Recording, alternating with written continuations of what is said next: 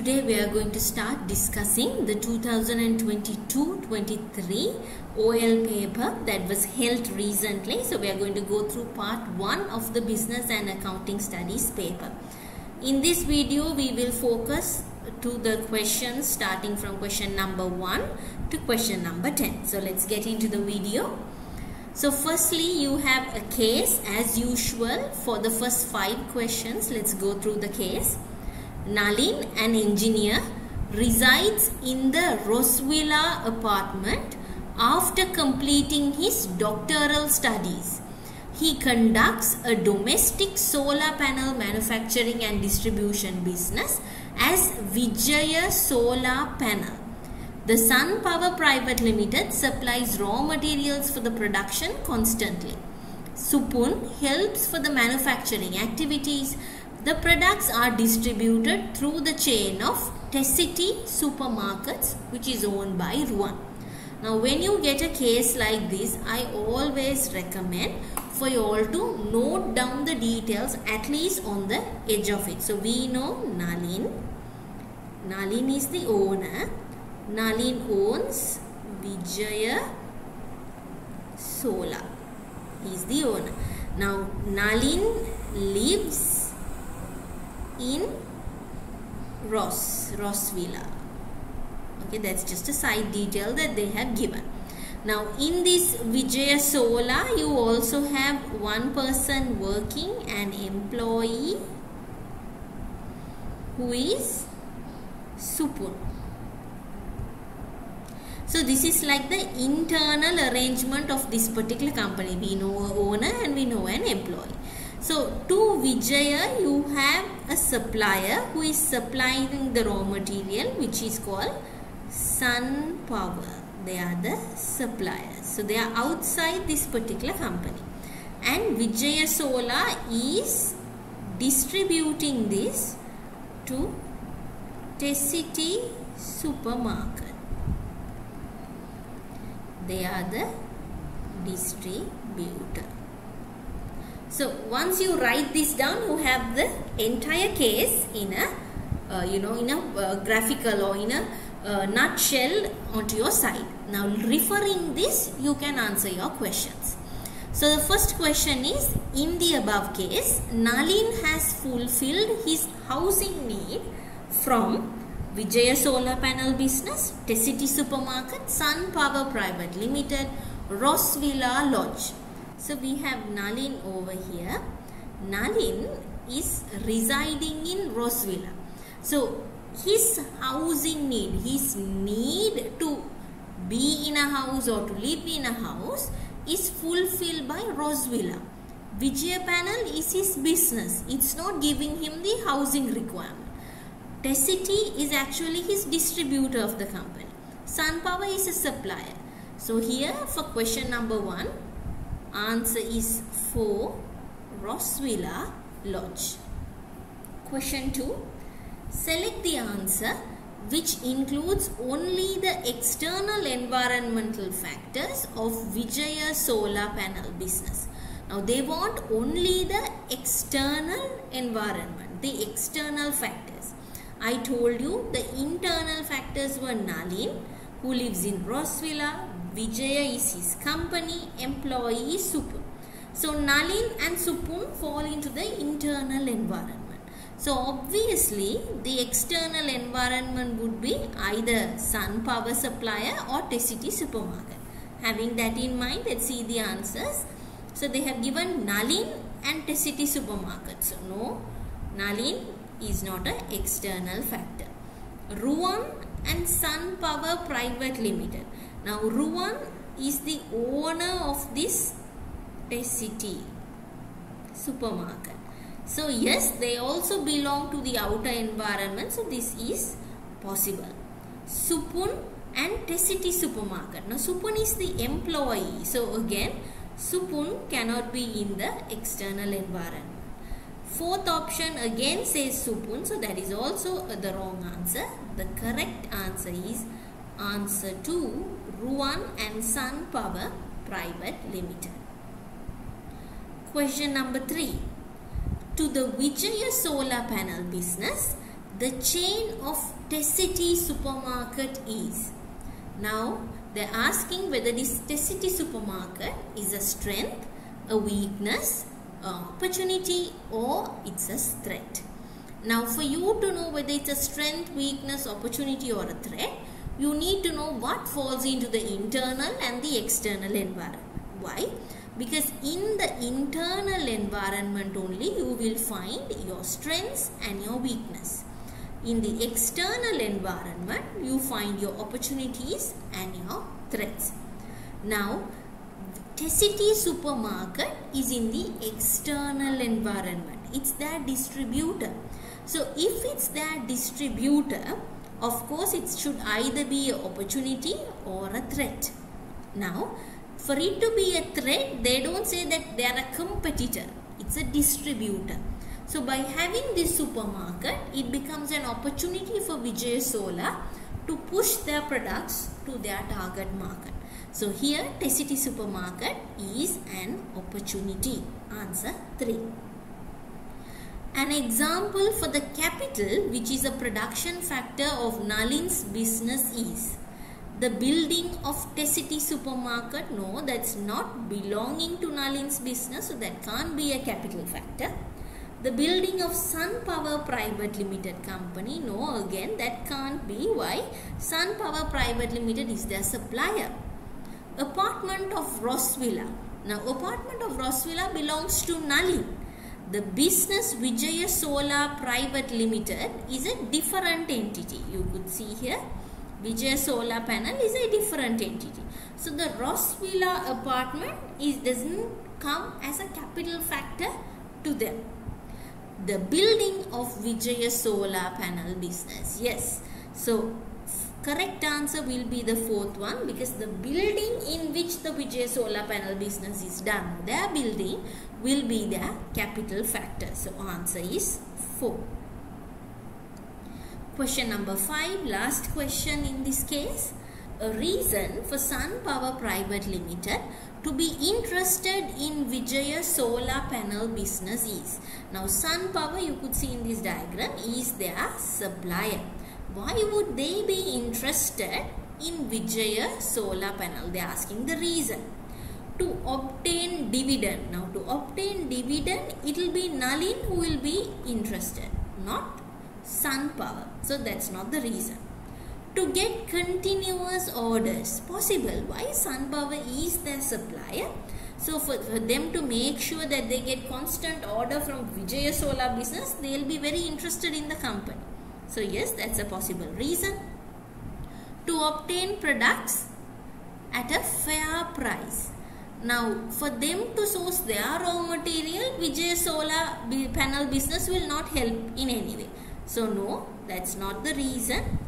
To ensure the security of the investment. No, Vijaya Solar Panel will not ensure the security of Sun Power's Private Limited investment. So no, that also is not the reason. So the correct answer is to get continuous orders from his customer, who is Vijaya Solar Panel business. So answer is 2.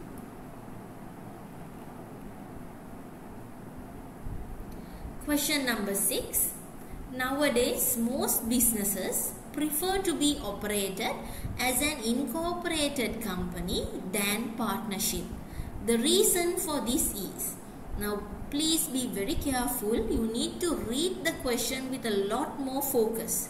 Now here they are asking an incorporated company. Incorporated company versus a partnership. Now we know if it's an incorporated company, there can be 2 types. It can be limited and it can be unlimited liability as well. So be careful, they could tap into any feature. The reason for this is, let's see the reasons. Distribution of profits. Now in both there is a distribution of profit. Just because you become an incorporated company doesn't mean your distribution will differ. So let's forget about that. Division of ownership. Again, division of ownership is prevalent in both structures. That's not a mandatory reason why people refer or people prefer incorporated company over partnership. So no. Unlimited liability. Now be careful. Unlimited liability is available in partnership as well as in incorporated company. Why? Incorporated company can be of two types, limited or unlimited. So again, that's also not the reason. So 1, 2 and 3 is not the correct answer. Final option given, the legal entity. Yes, that's the reason why people prefer incorporated company. In an incorporated company, the company is given legal recognition and can act as a separate entity. In partnership, you don't have. So here answer is 4. Question number 7. Madagama Multipurpose Cooperative Society Limited is a blank sector, blank organization. Select the answer that shows the correct terms to the places 1 and 2 in the above statement respectively. Now they are given A as either public or private. Now for it to be a public sector, you have to come under the government. It should be a government entity or a government owned entity. Now this is a cooperative society, so no, it cannot be a public sector entity. So definitely it's a private sector entity. So that itself should tell you out of the 4 options given, option 3 and option 4 are out. Now we have to select between 1 and 2. Now in the second space, let me go up. So in the second space, they are asking what's the intention of the company. Is it for profit or is it not for profit? Now this is a cooperative society. Now this is a cooperative society. This is not a company. So they are established for the welfare and the well-being of their members. So the intention of the organization is not for profit. Profit is not the intention. So correct answer is answer 2, private sector and not for profit organization. In transaction of checks, the commercial bank always is the drawer, drawee, payee or the endorser. Now I have done a smaller short video explaining these 3 terms. You could refer that as well. There we know always the bank is the drawee. The bank gets the instructions from the current account holder or the drawer to make the payment for the payee. So drawee is always the bank. So here answer is answer 2. Following are some facilities provided by a commercial bank. Providing bank overdrafts, paying interest for deposit, implementing standing orders, paying through checks. From the above, the facilities that only a current account holder can receive are. Now if you are a current account holder, you get a checkbook. That's a unique feature. And then you have the chance to OD your account, to get an overdraft. Those 2 are the salient features. And of course, you are not entitled to a interest. Not entitled to interest. Why? This is not a savings account. So having that in mind, let's go through the facilities again. Providing bank overdraft, yes, that is available for a current account holder. Paying interest for deposit, no, they don't get interest. Implementing standing orders, now that's available irrespective of the account. Even for savings, even for current account, you could give. But here they are asking only for a current account. So the facility you give has to be exclusive. Should be only for a current account holder. So standing order is also not the option. Paying through checks. Yes, that is a facility that you give only for current account holders. So here the correct answer is A and D, which is given in option 2. So here the correct answer is option 2. Final question, question number 10. Some communication modes and methods are given in the following table. So they have given the communication modes and the communication methods. You have to make sure what mode is the correct mode for the communication method. Now here, when you verbally speak, you speak verbally at a meeting. So here the correct answer should be C. Written, it's a written message, not passed through any electronic method. It should be purely written. So here, out of the 4 options here, meeting is done. Out of 4 options, fax and telephone and notice board. Of course, notice board is the written mode. So here you have D. Then you have electronic verbal, electronic written. In electronic verbal, you again speak verbally but through an electronic mode. So out of A and B, you speak through telephone, and that is an electronic method. So here answer becomes B. Finally, electronic written is fax message. It's a written message which is passed through a electronic mode. So the correct answer is C, D, B, A, which is answer 4. Now let's say you are at the exam, you are unable to reconcile this or find the correct mode, or maybe you have only found 2 but still you want to know what's the correct answer. Use the elimination method. Now here we instantly found that for verbal, C is the correct answer, correct? For verbal, the communication method should be meeting. So out of the 4 options given, you know 1 can't be correct, 2 can't be correct. So it's either 3 or 4. C is given. Second has to be D. Again, they have repeated the same to the 4th one as well. Now between the 3rd and the 4th one, where they have tricked you is between A, B and BA.